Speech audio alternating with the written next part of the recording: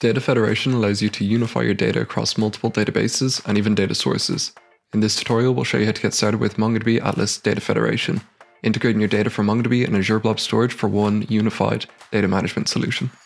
To follow along with this tutorial, there's a couple prerequisites you need to have. So first of all, it's going to be a MongoDB Atlas account with a cluster setup and the sample data loaded. Next, you're going to need a Microsoft Azure account with a storage account and container setup. If you don't have this, I'll link below the steps in the Microsoft documentation to get set up.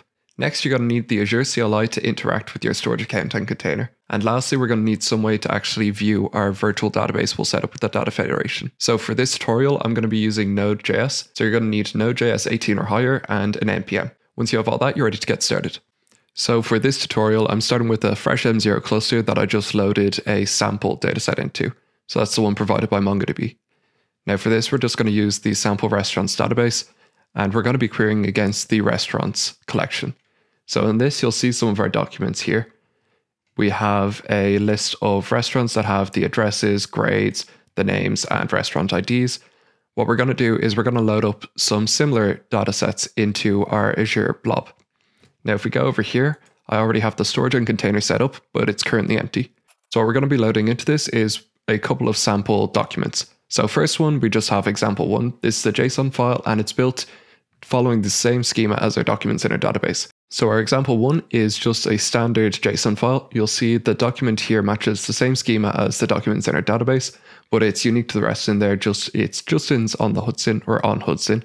It has a unique restaurant ID. It's in the borough Manhattan, has some cuisines, just so we have something to query against. As well as that, we're going to load in our example2.csv file. So Azure Blob Storage can handle more than just our JSON, BSON files. What we're actually going to do is we're going to load in some CSVs so you can see how you can query against these using the MongoDB query language, the same way you would just documents in your own database.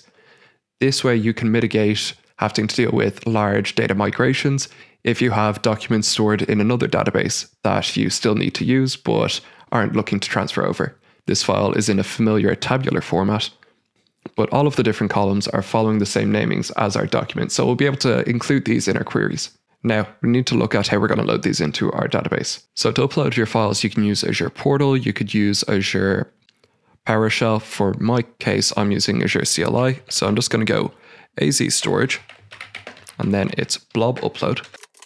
And then you're going to need your account name first.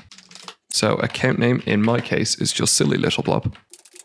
And then after that, you're going to need your container name. So in my case, that is blobby. Now we're not done with this one yet. Next, you're going to need to give your file a name.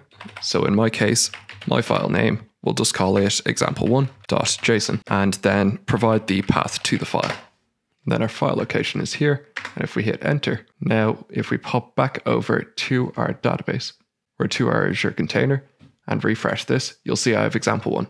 So I'm just going to do the same thing with example2. Now that we have Azure storage and our MongoDB cluster set up, it's time to set up our federated database instance. So if we pop over to the side and select data federation, we're going to go down and we're going to create a new federated database and choose setup manually. So from here, we select Azure as our cloud provider, and we can take the default instance name. Now what we're ready to do is add our data sources. So if we select data sources, we're going to stick with Azure for our blob storage and next. So from here, we need to set up a service principal. Now in my case, I already have one set up, but if you don't, you just select authorize an Azure service principal and choose next. It will walk you through the steps on screen. If we hit continue, and from here, we just need to assign relationships. So again, for this, there's going to be a couple of steps on screen for us to copy and paste into our terminal. So the first is we need our storage account ID. So to do that, we just copy this and we run it in a terminal. If I pop over to a clean one here and paste that, you'll see I get an ID here for my storage account. So if I paste this command into the terminal and hit enter, I'll have my storage account ID. I just need to copy that and then pop back over to MongoDB and paste it in. This will auto fill in the command to paste below. Again, if we copy this one and we just run it in our terminal again, this will create the role we need. And once we get this on our screen, we know we're ready to go. So for the storage container access, for this one, I'll only need read-only access. So I'll choose read-only. I'll select my region. For me, I'm based in Ireland. And then I just need to choose the container name. So the name of our container, you'll remember, is blobby. Once again, we're just going to copy this command and bring it over to our terminal. And if we paste this in our terminal, after a moment, it will pop up that everything has been created and we're ready to go. If we choose continue here, now we just need to define the paths inside our data source. So this way our queries can map appropriately to the data in our database, even though it's not being stored in quite the same format. So you'll see here, it gives us a description of the sort of query, the provided path, the file structure, and the results we expect. So for ours, we're just going to pop over to our cluster. We're going to go to our silly little blob, our container, and blobby, and our example CSV. And what we're able to do with this is we can just copy the URL here, and we can bring that back to our federated database. So once we have everything set up here appropriately, what we're able to do now is we're able to select our path type. Now, depending on your application and the queries you're going to be running, yours might be different from mine, but I'm just going to choose any value for mine. And this will just affect our queries later on down the line. So if we hit next, and now we can see our container name here is ready as one of our data sources. So our next step is going to be to set up the Atlas cluster. So again, if we just choose add data sources, Atlas cluster, we'll choose our cluster, which is cluster 0. This will take a moment just to retrieve. And once we have that, we'll pop down to the restaurants, and we just need the restaurants in this case. So if we go down here, click next, and you'll see here this is also available as one of our clusters. So if we choose all data sources, we have both of ours listed. So once we have these available as data sources, to bring them into our virtual collection, what we need to do is we just need to drag and drop them over here to our federated database. This is everything you need to get set up with data federation. So once we hit create, we'll give this a moment to spin up, and then we'll be ready to go. Now that our federated database instance is set up, it's ready to connect. Now there's a couple ways to do this. So a quick way I like to do to make sure everything's spun up properly is to just use Compass. So if you go over here, you select Compass and get your connection string. And then we pop over to the application Compass. We can paste this in. We can change the password. And we connect like this.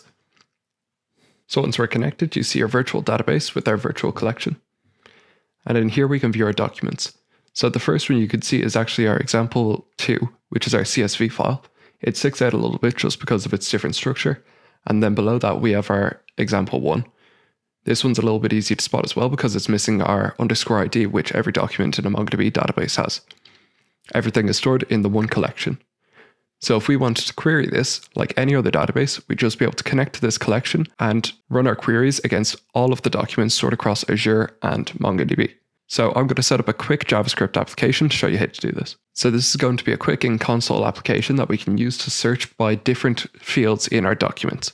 So we can search for different restaurants by the borough, we can search by restaurant ID, and we can search by cuisine type if we wanted. So to do that, we're just going to create an app file. We'll just call this app.js. Keep it simple. And then if we open up our terminal, we're going to run the command npm init and then -y.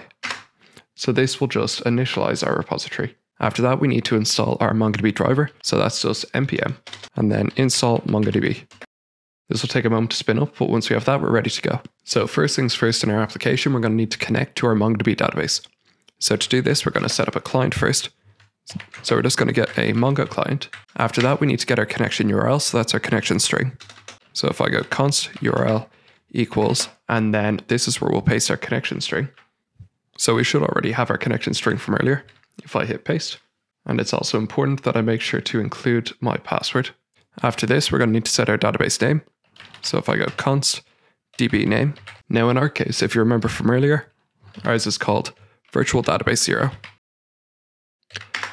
And then our collection name. And this is virtual collection 0. Now after this, we just need to create our client with our URL. Perfect. Now we need to create a function that will search our database, and it will take an input string from the command line to search through the documents containing that string in a specified field. So to do this, we're just going to create a function, and we'll call this search database or searchdb. Now this will need to take in the field name, so the field we're searching in, and the value. So that's what we're actually searching for. So in this function, we're just going to set up a try finally block. So if we do our try, and then after that, we'll do finally. Now, first things first is we need to actually await our client connection. So it's client.connection. connect. Next, what we're going to do is we're just going to let ourselves know that we've connected to the server. So we'll do this with the console log. Once we're connected to the server, we just need to specify our collection and our database. So we have that from earlier. So if we do const db equals client.db and then our db name, and we're going to do the same for our collection. Now we need to set up a way to actually set up a dynamic query to test against our database. So to do that, we're going to start with a const, and this is going to be our query. And if in this we specify a field name, we're also going to specify our search string. So to do that, we're going to use regex, and we're going to call this our value. And after that, we just need to set options to I just so it is case insensitive. Perfect. So there's our query. And now we just need to run that against our data or against our collection. So if we set const found documents or found docs, and we say equals await collection.find, and then we'll run our query. And we'll just put this to an array. After that, we can say console log, and then we can just say maybe returned, and then include our found docs so we can see what we got. After that is all run, we're just going to close our connection. So we'll call this async function, and we'll just call it main. Now in this, the first thing we're going to need to do is take in our field name, and we can just call this one process, take in our arguments from the command line, and it will be the one in our second position in the array. So that will be arg2. Now we need to take in our search string, so that's going to be our value above. So if we call this just search, and again it's process.argv, and this one is going to be position 3. After this, we're just going to call our function from above, so that's our search db, and we'll pass in our parameters, so our field name and our search, and then we'll just say .catch and console error. Again, if you're building out a full application, you're going to want some more error handling than this, but this is perfectly fine for our demo. And after that, we're just going to say main.catch, and this will be, again, we'll just say console error. Perfect. So once we have all this, we're ready to run our application. So if I make this terminal just a little bit bigger for us to read, and I'll say clear, so we have a bit more space to be working with. Now, first thing we're going to need to do is we're going to need to run node app.js, and we're going to decide what fields we'll look by. So if we want to look for our example2.csv, what we can say is restaurant ID, and then if you remember our ID from earlier, it is 403, and then 560, and then 30. Now we'll see if that's correct if we just hit enter. We'll wait, so we're connected, and there's our example2.csv. Now we can check other ones. So if we want to search maybe by all of the restaurants in the borough of Manhattan, we could just go borough and then Manhattan. And if we run this here, it will return all of our restaurants in the borough of Manhattan. So there's a lot included here, but inside of all that, because it queries all documents in the virtual database as if they were just in the one MongoDB database, it will include everything in our Azure Blob storage combined with our MongoDB storage. Now what this means is we're not just limited to simple queries, we could also run more complex queries and even a lot of aggregations. So there are some limitations on what aggregations run on a federated database. You can see which ones by checking out our documentation, which we linked below, but most aggregation operations will work on a federated database. In this video, you learned how to get started with Atlas Data Federation, integrating your data from MongoDB and Azure Blob storage. Now you're able to unify your data across multiple sources and query using the MongoDB query language in real time. If you found this video useful, make sure to like and subscribe, hop over to our YouTube channel for more tutorials, or visit our developer center.